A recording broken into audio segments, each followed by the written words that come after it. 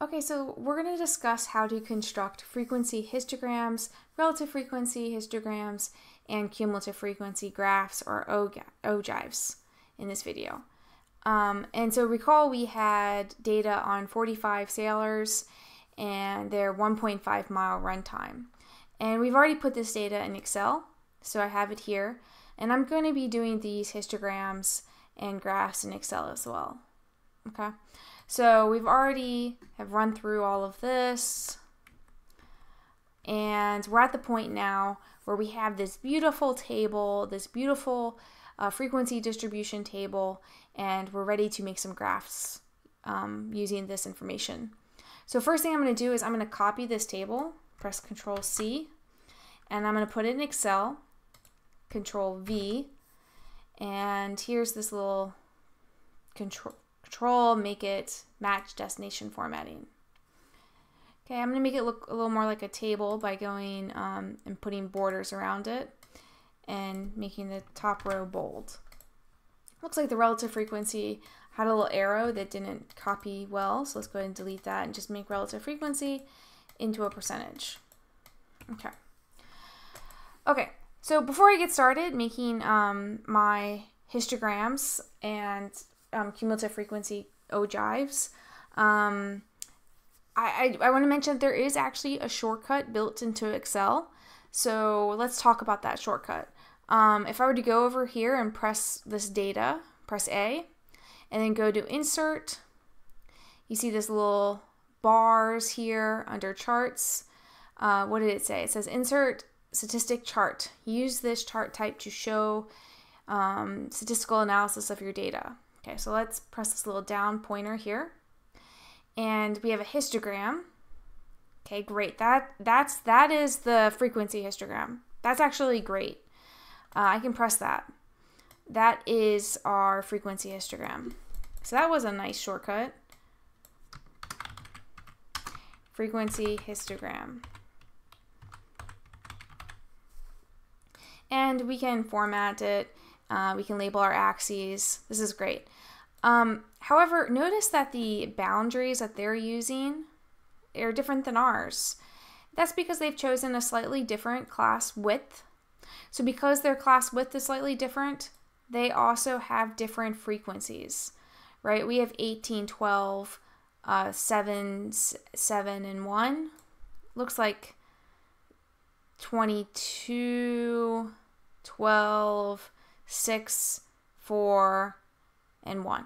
So you see that there is a difference here, right? And it's not that this is wrong, it's just different, right? They've chosen a different class width. The width of these bars are different, okay?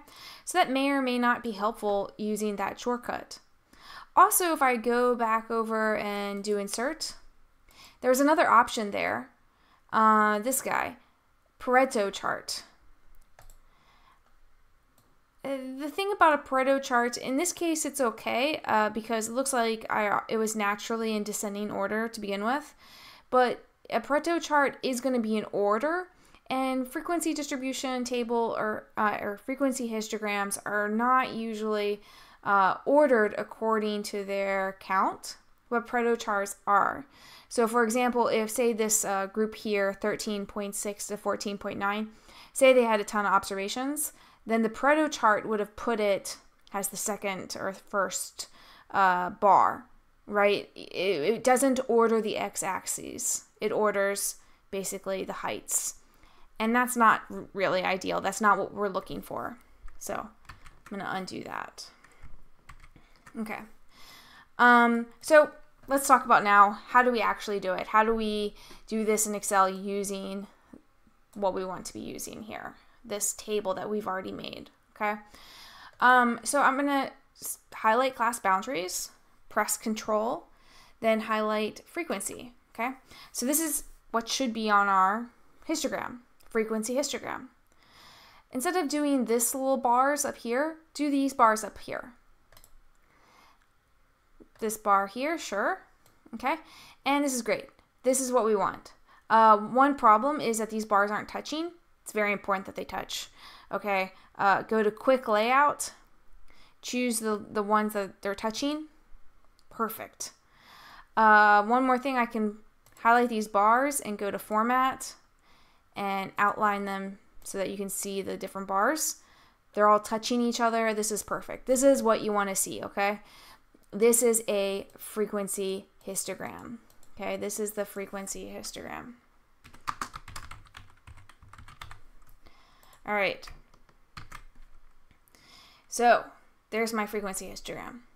How do I do a relative frequency histogram? Highlight class boundaries, press Control, highlight relative frequencies. Okay, go to Insert, the little bars again, this bars. Once again, change the layout so they're touching. Highlight your bars and format them to put a little bit of an outline on them. Perfect. This is the relative frequency histogram. Okay, and you can and should play around with changing these axes labels, right? So this label should be frequency, mile time, relative frequency, mile time. Okay, so notice that the frequency histogram and the relative frequency histogram, they look exactly the same, except they have different y-axes, right? So this is relative frequency here, and this is frequency here. All right. Notice I used class boundaries for the x-axes of both of these charts. You didn't have to. You could have also chosen class midpoints. Class midpoints are also a valid choice for the x-axes on histograms. Okay, so I can change it, click on the axes, right-click, say Select Data, and edit this data here. So let me...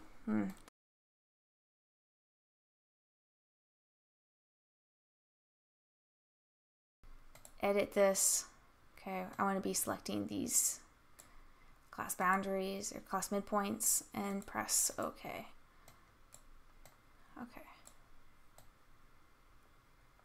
Perfect. So now I have the midpoints instead of the boundaries, okay, labeling the axes, and that's fine. The only thing that's not okay, so you can choose the midpoints or the boundaries, but you cannot choose class limits, okay? Because of the gap between the lower and upper class limits, that's not really there. That's just there for convenience when we're trying to calculate the frequency. So you cannot use class limits when you are constructing these graphs. You can only use class boundaries or class midpoints. So, all right. Let's go ahead and lastly, let's construct our ogive or our cumulative frequency graph. So I'm going to highlight class boundaries once again, press Control, and highlight cumulative frequency. Go to Insert, and this time instead of it being a bar graph, I'm going to do a line graph. Press down on that. You can just choose the first line graph option. Great, so here we go. This is our ogive or cumulative frequency graph. All right, so I have my 3 graphs.